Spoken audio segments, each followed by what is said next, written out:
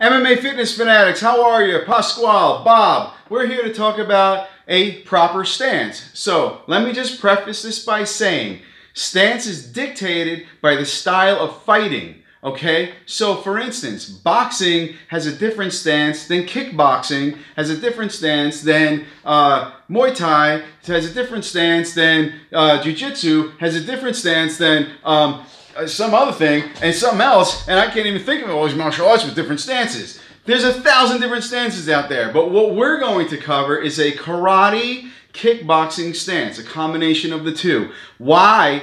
Because it is very flexible. We can move that stance into different types of styles very easily. So the first thing I want you to do is go find a seam on the floor. We need a straight line to line up your feet. So, you know when you go to the gym, the two mats meet and there's a nice straight line there? That's where I want you to go. Or if you're at home, you have a tile floor or wood floor, you know, just go find that. We just need a straight line on the floor. Doesn't matter what floor it is. Okay, go outside, crack in the street. If it's straight, I don't care if it's just in the middle of the road. Well, maybe not. But go there and just get yourself a straight line. We need a straight line on the floor. Find it. I'll see you there.